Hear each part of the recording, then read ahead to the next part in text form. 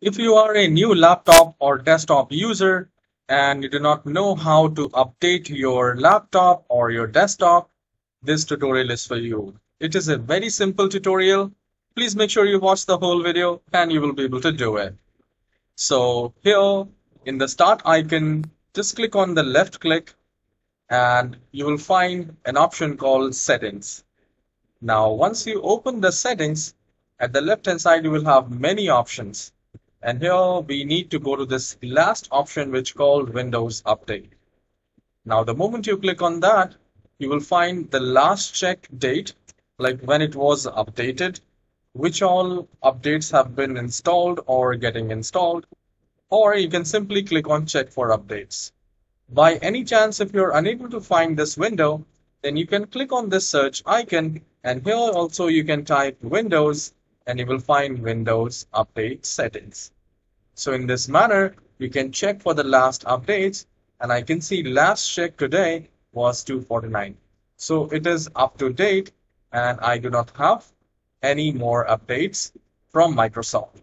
Now, let's say if you want to see which all updates you have installed and which is remaining, so you can also go to the update history, and the moment you click on that, you can see which all updates you have installed.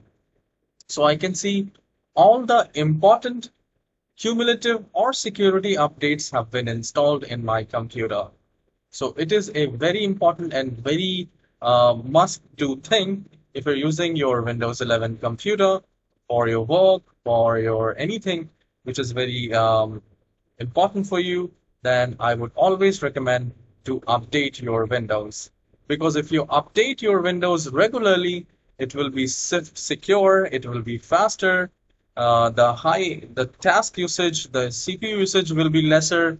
If I just do a right click and if I go to this task manager and if I go to this performance tab, you can see currently I'm doing the screen recording and also talking to you guys, and you can see the memory usage is just 47% and the CPU usage is hardly 30%.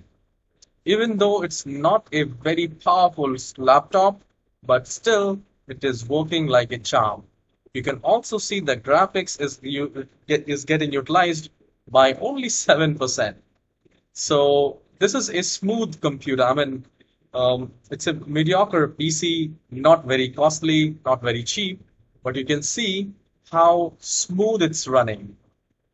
If you talk about the CPU, memory, disk, and the GPU.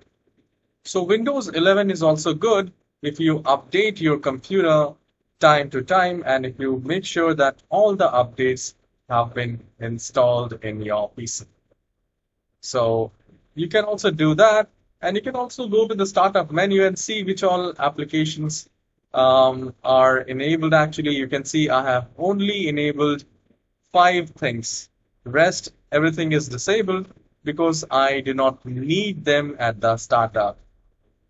So this is why the performance of my laptop is very good, even though it's not a high-end PC. So the reason why I have chosen this laptop to create this tutorial is because I wanted to show that even a 8 GB laptop and a i3 processor can do wonders if you use your computer wisely and if you update your computer regularly. So you can also do that. You can let me know which laptop you're using, how much RAM, how much disk you have, what kind of disk you're using. Are you using SSD or HDD? So what is the difference when you have switched to SSD? Please tell me your experience and tell us about your thing. I hope you have enjoyed this very short tutorial. Please hit the like and subscribe. I'll see you in the next video. Have a wonderful day.